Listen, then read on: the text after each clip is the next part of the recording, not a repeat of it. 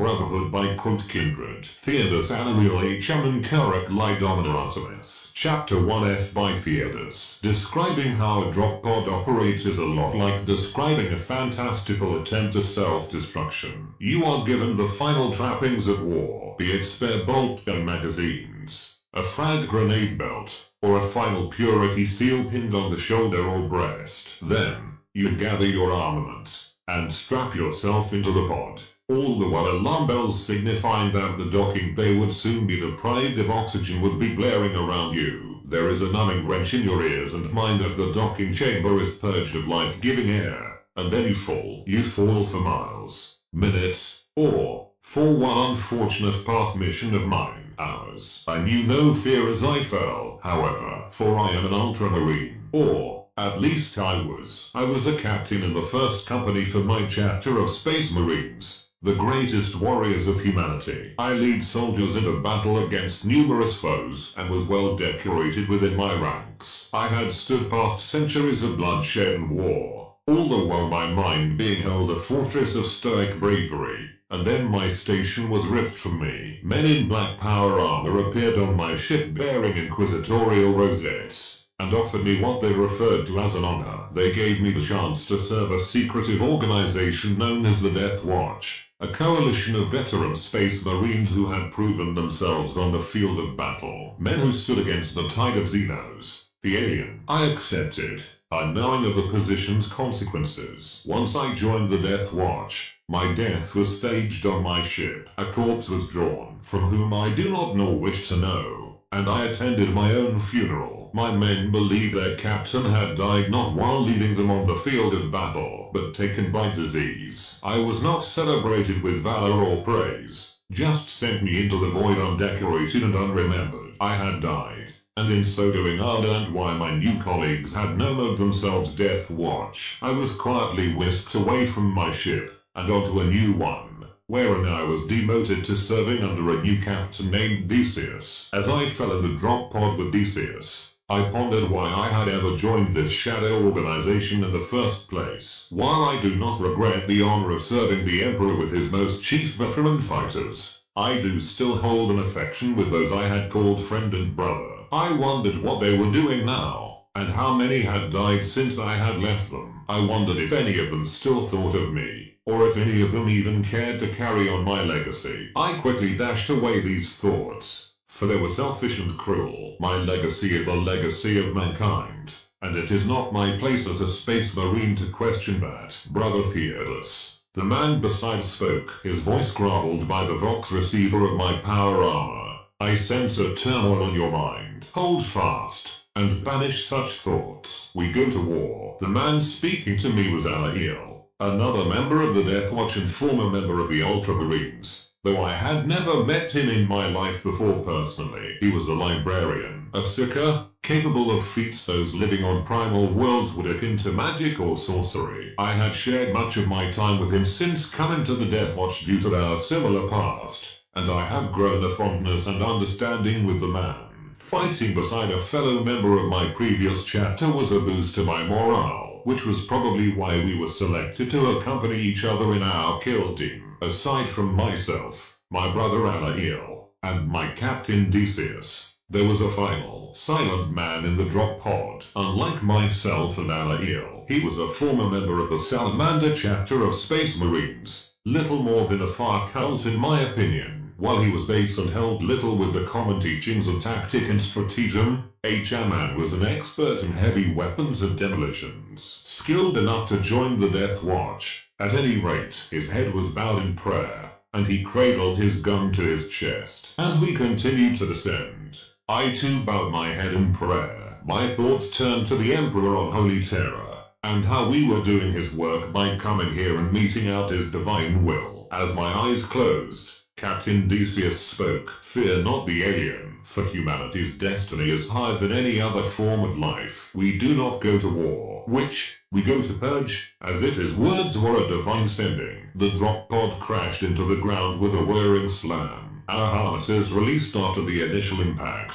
and the walls of the pod lowered to reveal a smoking battlefield. 3 figures, squat and hiding behind cover, but turned towards us with shock and anger in their expressions. Their faces were green and ugly, like the maw of an inbred canine. Dagger teeth jutted from their snarling mouths, and all three took on the cry of "Wag" as they saw us. I grasped my shield in my hand, crackling energy humming from it. I knelt underneath its protective surface as the orcs rose their crude weapons to fire at me. The energy of the shield lashed out at each of their bullets, destroying them before they could impact. While they fired upon me, a shaman rose his fiery weapon, thrumming red with heat and death before discharging into our offenders. The screams of the orcs as they burst in light brought a wicked smile to my face as I rose from my hiding position to see their scorched carcasses. We four angels of death stepped from the pod, gazing out at the field of destruction around us. Smaller creatures fled from our presence as they saw their masters burn, and we returned their cowardice with stray bolt of fire,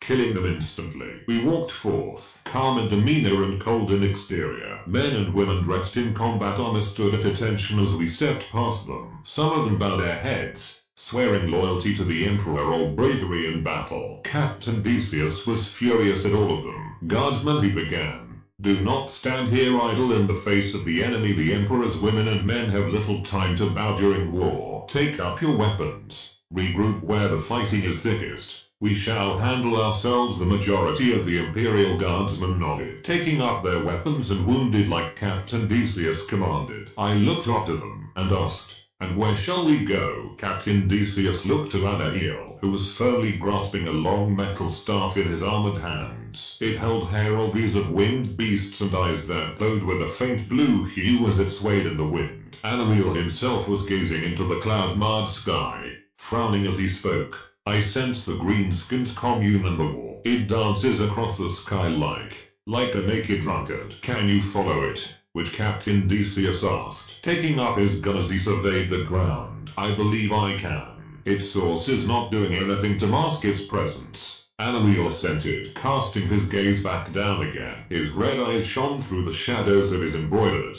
white hood with a fiery concentration. He had caught the figurative scent of the orc warbus, and he was ready to begin the chase. Decius shouted encoded orders to the other captains landing on the battlefield in other drop pods to maintain their position and draw fire away from us. I took in the scene as he did so, one that matched the battle charts I had glanced upon precisely before we landed ourselves. It was just inside a metropolitan area covered all around by mountainous terrain. The crags would extend for hundreds of miles all around the mining town, giving it a wide advantage to most forms of assault. The station in which we were fighting was a refinery, and forged armor and weapons for the guardsmen we had just relieved. It was a point of heavy strategic worth, and it was overrun by the orc hordes, green-skinned aliens who subsisted on warfare of all kinds. We would not let them take this station, even if it cost us our lives. After Decius finished telecommuting orders to the rest of the men, he turned back to us and plainly spoke. We will follow the witch's lead. Shield, stand and guard the witch. Burns, stand at the rear guard and cover for us. We move for the Emperor. At the Emperor's cry, we took position. A shaman standing in the back while I protected Anael and Captain Decius in the front with my storm shield. We moved quickly through the battle, staying low and behind cover. Marine and guardsmen fought the green tide of death. Anael directed me with verbal or physical indications of where to go. We ran for perhaps 15 minutes through the city, behind alleyways and thoroughfares, streets and buildings, blood and decay. As we ventured deeper and deeper into the complex, corpses and enemies became more abundant. In our tightly knit band, we dispatched what minor threats came into view, but due to our numbers and discreetly chosen passageways we managed to avoid the bulk of the horde. When we came to the downtown area, Anael held up a hand. He returned his gaze skyward, and nodded. Here, it is right here. I can sense the alien's presence inside this building. He is leading from inside. Before Anael could finish, bullet fire rang from the windows. It clashed against Anael's shoulder pads and a wrenching clang of steel against steel. I brought my shield to hide Anael from the rest of the barrage as a shaman and Captain Decius returned cover fire against our attackers. Decius directed us to back into the alleyway we came from, and we quickly obliged. A shaman was the last to take cover, leaving a final bout of flame to the Orcs' turrets as we gathered ourselves. I marked 3 guns, Captain, all on the 2nd floor. We need to get inside before they fortify the 1st. I listed, taking a knee as I inspected my shield. We need a distraction larger than Burns' fire it seems, Captain Decius murmured, snarling. Damn them. We should have come sooner. Making comments on the past does not help our present, I retorted, resulting in the captain giving me an acid stare from under his helmet. Captain, Anariel began, I may have a way to remove the turrets as a problem. I just need to see them. You have a spell for this, which Captain Decius inquisited, turning his wrathful gaze from me to the stony expression of Anariel. I do. But we do not have time for your phobias to impact your tactical judgment. We can either charge mindlessly into the building while bullets rain down upon us, or I can remove the threat to our lives. The choice is yours, insubordinate Captain. Anariel. Enough, I broke, standing between the two. Hammond was as silent as ever. All was silent save for the Orc's bullets for a long moment. Captain Decius finally relented, ordering, shield.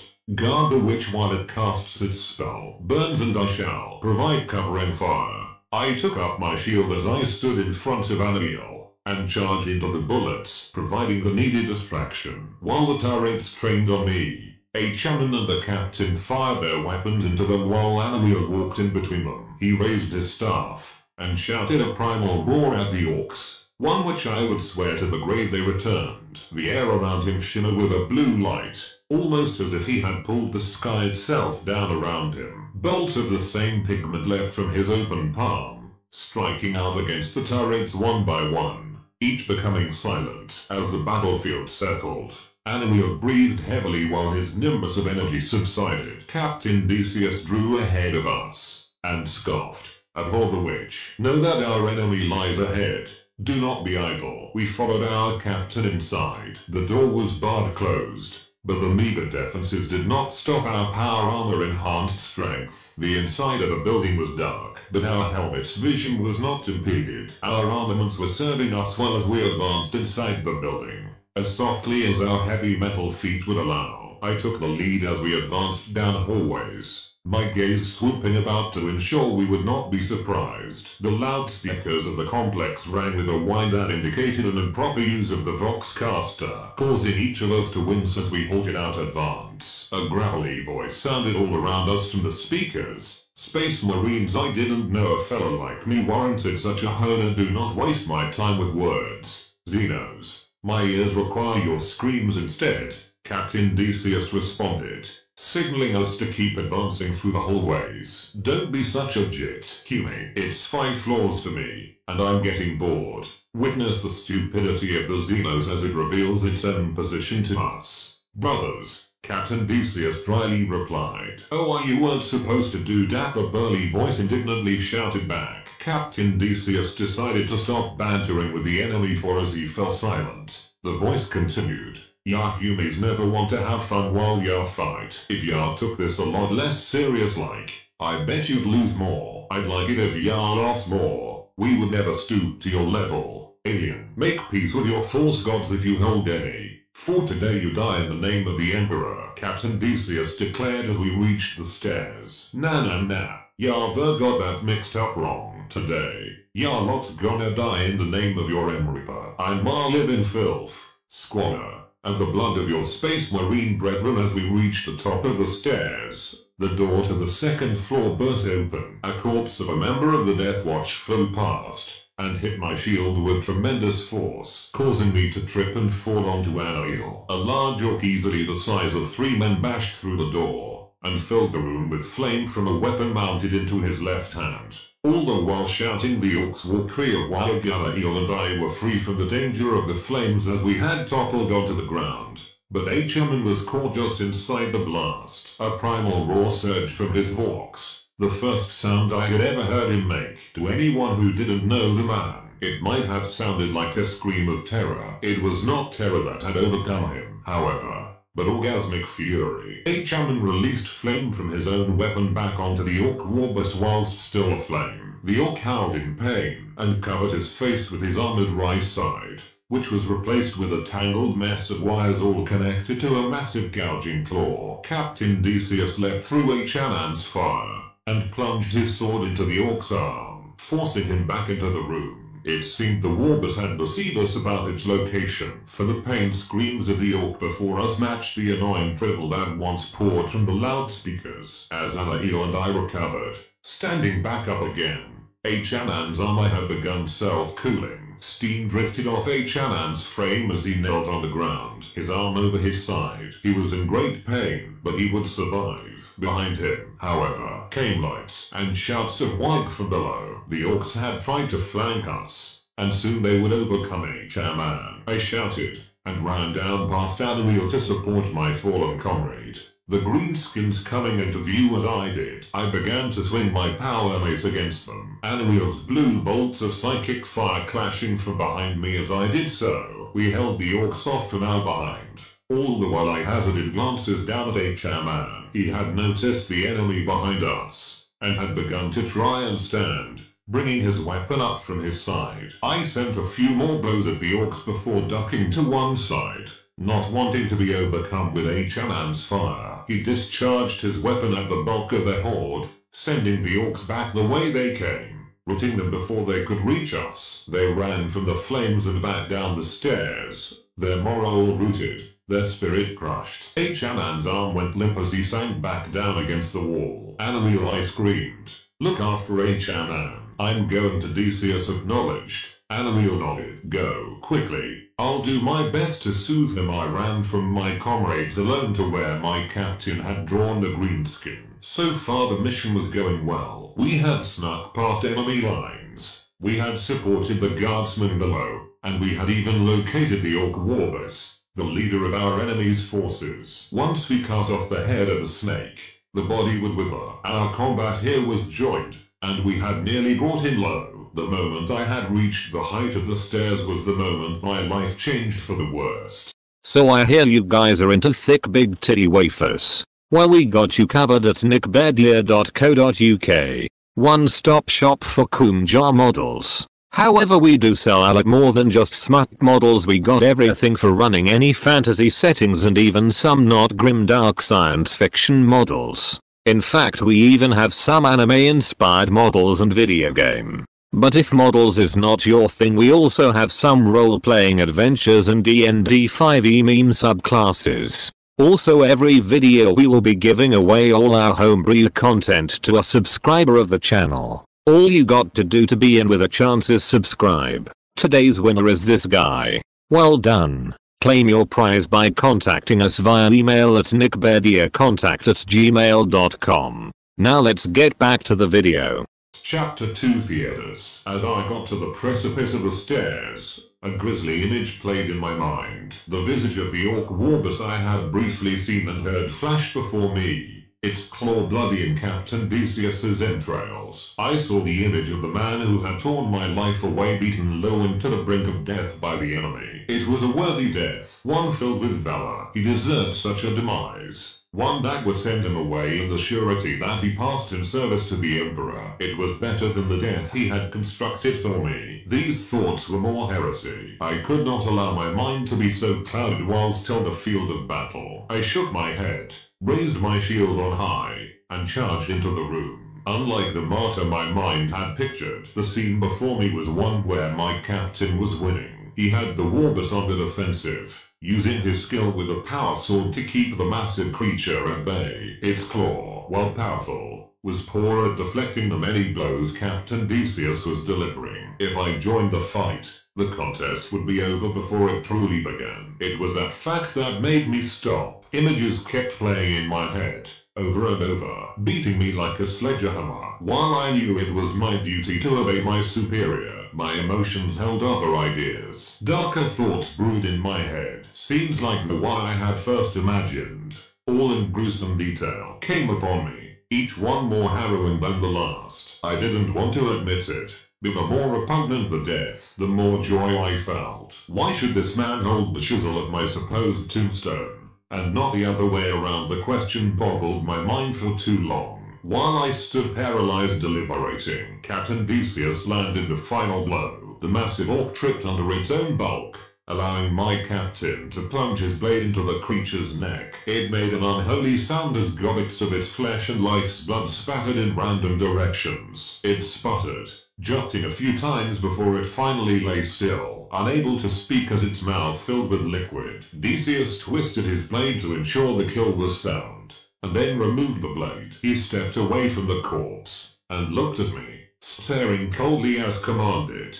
We are victorious this day. Bring Burns into this room if he is still able to move. The Xenos is not truly dead until it is purged in the holy fire of the Emperor. I stood motionless for perhaps a moment too long. If my captain knew of the treacherous thoughts held within my mind, he did not show it. I nodded and returned to the hallway where Anael stood tending to H-Man. When I came upon their presence, Anael turned to me with a grim expression. For a moment I feared the worst, but H-Man quickly dashed away those fears, sputtering garbled noises as his still body stirred. I knelt down beside the pair, inspecting H-Man's injuries more thoroughly. I do not know what the salamanders do to have such a resistance to flame, but H-Man is relatively unscathed. His burns, once properly treated, should be no threat to his life, Anael explained. The worst of it is that he is still conscious, though perhaps he views that as some sort of blessing. He is our brother. I am glad he lives, I exclaimed, truthful in that statement. While I held skepticism over H-Man's patron Space Marine chapter, we had fought beside each other as equals today. Anael paused for a moment before asking, just as our captain is, my head veered towards Anael's shock played on my face under the mask of my helmet. Anael's hooded visage was stoic and masked, but I could tell he held a pained expression as he continued. I can read your mind, brother. We will speak of it later. How fares the captain? We are victorious, I breathed, allowing the subject of my mental treachery to rest. The alien lies dead. Soon his army shall rout. If all goes well, we should be back the watchtower in a week's time. There will be no siege. Emperor be praised. Our work here is nearly done. Anael raised his head. A wide and weary smile spread across his face. It was contagious, for I found myself mirroring the expression. Captain Decius wants to burn the carcass. You know the larger green skins are. He could be playing dead, I continued, remembering my purpose here. H-Man is in no condition to move without a gurney. Take his weapon. I will stand here and keep watch over him, Anael offered. Standing from his position, I took up H-Man's weapon and stood as well. I nodded to Anael and moved back up the stairs to where Captain Decius stood. He was examining the room at large, one which the orcs had turned from perhaps a lobby to a munitions storage. One of the turrets that had harried us earlier stood jutting from a window, and sitting at its aiming receptacle was the body of an orc, his hair charred and glowing blue from Anael's flame. Along all of the walls were crates filled with what I could only guess were spare guns and knives for the orc chaff that had snuck around us from below. Does H-Man fare well? Captain Decius broke the silence. Yes, you used his real name, I pointed out, a bit taken aback. Captain Decius had pinned the names Burns, Witch, and Shield on H-Man, Anael, and myself since we were initiated into the Deathwatch. The mission is over. You have passed your test. You are soldiers of the Deathwatch now, Captain Decius explained.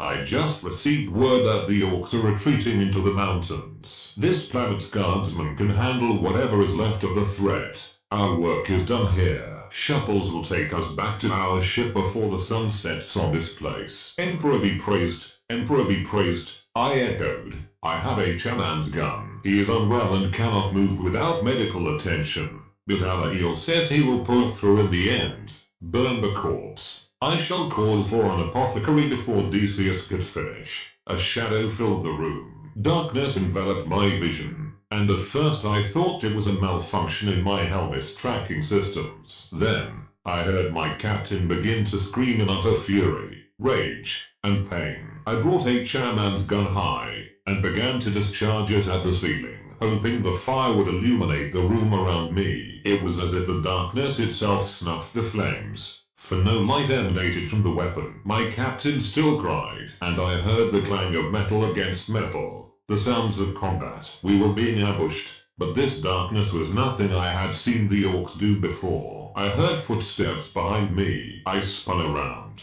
and hefted the shield I still carried high, going low to the ground as to avoid any fire this new combatant might unleash. I needn't have bothered, as Anael's voice sprang high, exclaiming in the words of High Gothic, "Let there be light." The entire room was illuminated anew in blue radiance. I raised my head above my shield and looked into the face of Anael under his heavy hood. His eyes red in pigment and fury, but sputtered into something like horror. I turned around again to see my captain in pieces. His arm had been severed from his body and lay flat against the ground 10 feet away from the rest of him, leaving a scarlet trail in its wake. Decius himself was bloody as well, for gashes and cuts lined across his armored frame, making him look more like jigsaw pieces forced together against their design than a man. His helmet was carved open, and his face, glazed with the macabre signs of death, lay in an eternal scream of anger and pain. My heretical fantasies had been realized. Captain Decius, my murderer, my teacher, and my captain lay dead on the cold stone before me. His killer was not the greenskin threat we were planning to face. It was unlike anything I had ever seen. Clearly not human, but something disgustingly alien. Half of its body was covered, or maybe composed of, gnarled tree roots that pulsated with veins and capillaries. The rest of its body was a twisted mass of silver, chrome, and crimson, the latter of which was most clearly the blood of Captain Decius. It had 3 arms and no legs, but was held aloft by some skittering creature. It was kneeling, if such an action could be conferred to this monster, next to the corpse, its hand searching along his various belt pouches and compartments. I did not waste time with the aberration. I rose H-Aman's flame high, pointing its deadly nozzle towards the repulsive violation of life that had taken my captain, and unleashed holy fire upon it. The creature looked up at me with a single green eye, and snarled at me. The fire washed over it, but also seemed to pass through its carapace as if it was not truly there. It retrieved a strange staff, not too unlike Anael's, and thrust it towards me. Light as green as its eye shot towards me at the pace of a bullet, and I rose my shield to hopefully deflect whatever malevolent energy it cast upon me. By the time I lowered my aegis, the creature was scuttling out of the window where it had presumably come from. The danger averted, I dropped H-Aman's gun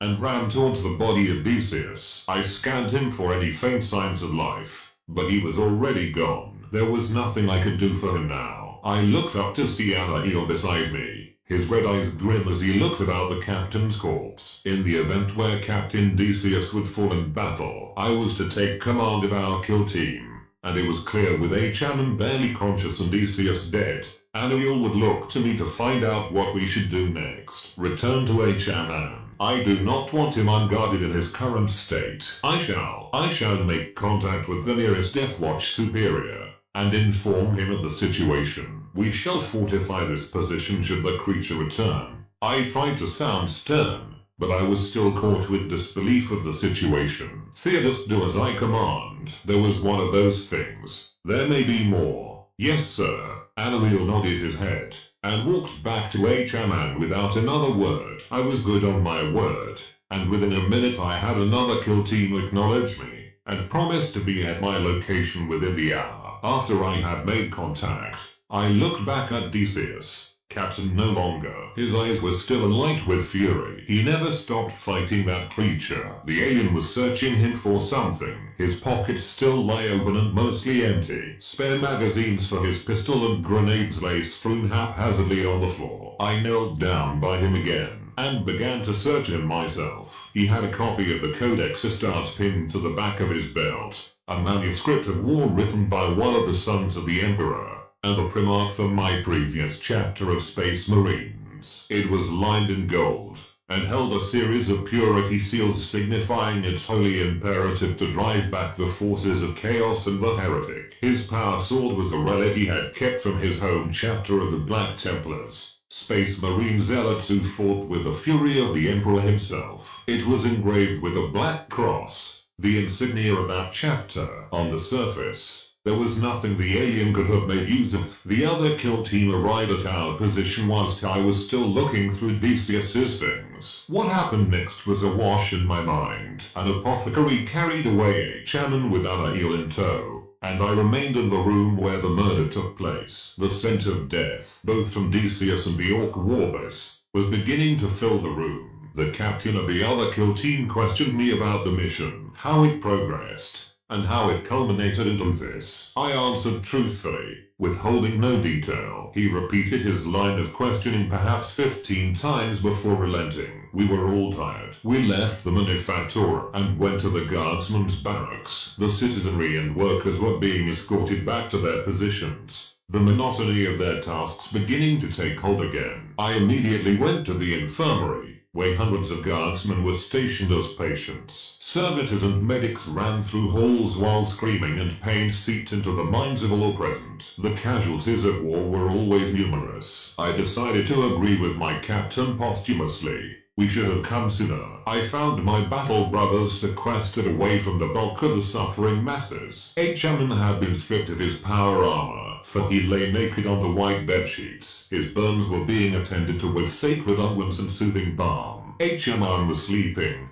at peace. I craved his rest, and knew that I would be getting some soon enough. We are wickedly fortunate. Anariel broke the silence. Due to a shaman's injuries, we'll be some of the first to return to the ship. You find fortune in this, Anariel? I questioned, cold in my voice. I find fortune in all things. The Emperor's blessings can come in small, hidden places as well as shining, golden ones. Anariel smiled. It was a weary expression, one that begged me not to test his faith. I relented. Earlier you told me we would speak of the captain. I remembered. Brother, please, wait until we return to the ship. We need rest more than arguments. Anariel seethed. I agreed with him in silence. I walked over to the wall and tried to think of quiet things. My mind had been tumultuous throughout the entire mission, filled with heretical doubt and treason. My worst and yet best wishes had been fulfilled with my captain's death, and I knew not how to think on it. I breathed deeply and began to think about other things, simpler things. At one point, I opened my own copy of the Codex Astartes, and instinctually read a passage. The warrior who acts out of honor cannot fail. His duty is honor itself. Even his death, if it is honorable, is a reward and can be no failure, for it has come through duty. Seek honor as you act, therefore, and you shall know no fear. Decius died with honor, was all Anariel responded. Yes, he did. I closed the Codex Astartes and tasted salt on my lips.